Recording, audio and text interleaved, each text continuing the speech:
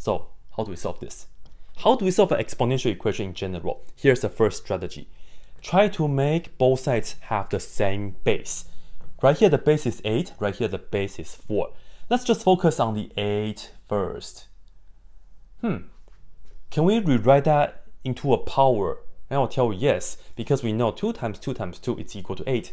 So we can write the 8 as 2 to the third power. And then don't forget we still have this, right? That's for the 8, and then raise that to the x power. Now on the right hand side, we have 4. So can we write 4 as a power? Also yes, because we know 2 times 2 is equal to 4, so that means 2 to the second power is equal to 4.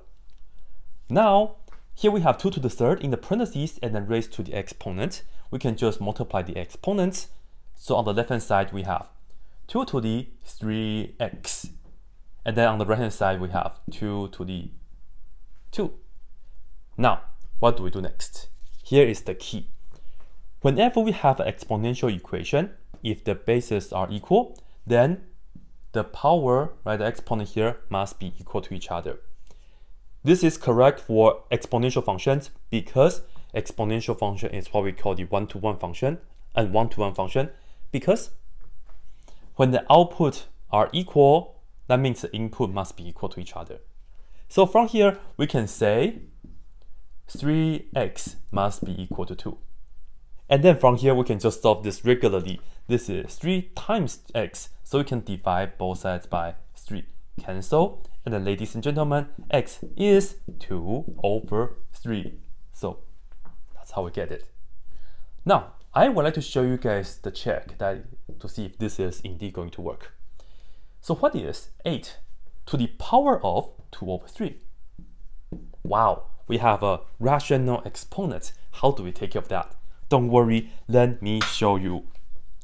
Whenever we have some base b raised to some rational exponent, let's say m over n, pay attention to the n first.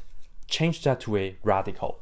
This right here equals, you take the nth root of the base first, and then at the end, put the power on the outside.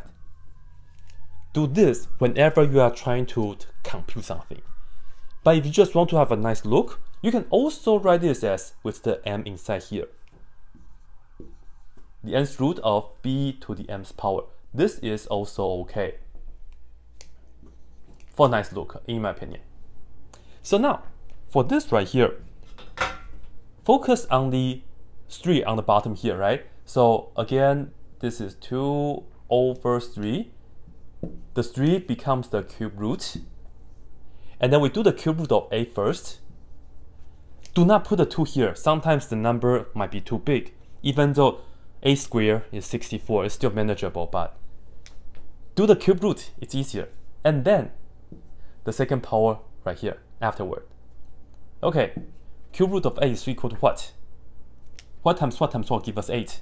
Well, the answer for that is 2. So this right here is 2. And then after that, we square that.